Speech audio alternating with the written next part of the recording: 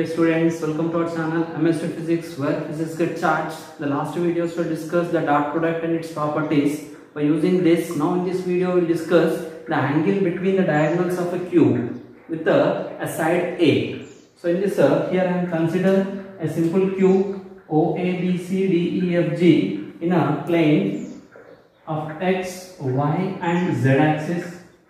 So here we need to find the angle between the diagonals here. When we are taking the body diagonals of a cube, so we will get one diagonal which is from O to G is a 1 and another diagonal from C to F is a CF.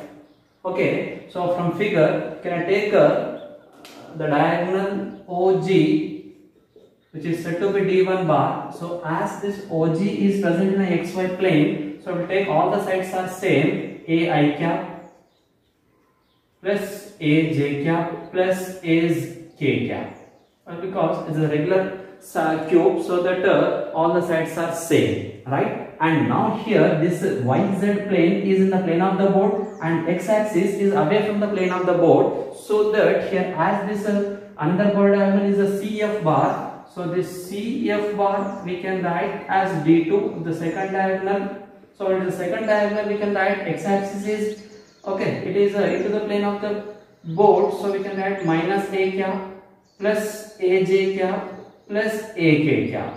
So the same thing, if you are taking this is the X, this Y and here is the Z, so you can write the second diagonal as AI plus AJ minus AK, right? So now the question is angle between D1 bar and D2 bar. As D1 bar and D2 bar are said to be the two vectors in the form of diagonals of this given cube. So we know to find the angle between the two vectors from dot product D1 bar dot D2 bar is equals to mod D1 into mod D2 into cos theta. By using this we can write the angle between them as D1 cos theta is equals to D1 bar dot D2 bar by mod D1 into mod D2.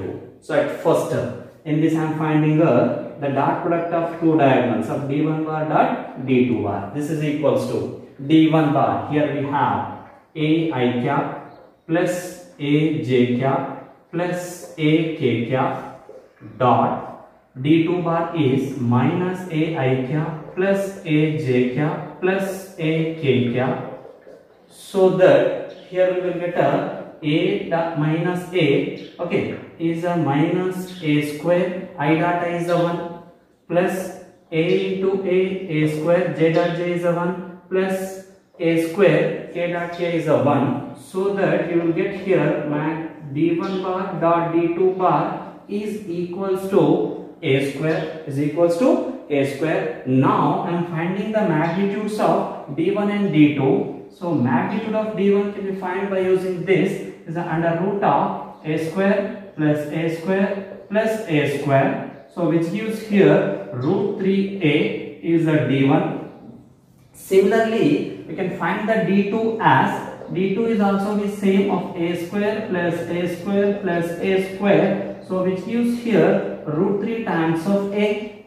Then coming to finding the angle between them, so cos theta is equals to d1 bar dot d2 bar, we got a square upon magnitude of d1 you got root 3 times of a and magnitude of d2 is also the root 3 times of a. So here we will get a square get cancelled is a 1 by 3. So when cos theta is equals to 1 by 3, then theta is equals to cos inverse of 1 by 3. So this is the way we can find the angle between the diagonals by using dot product.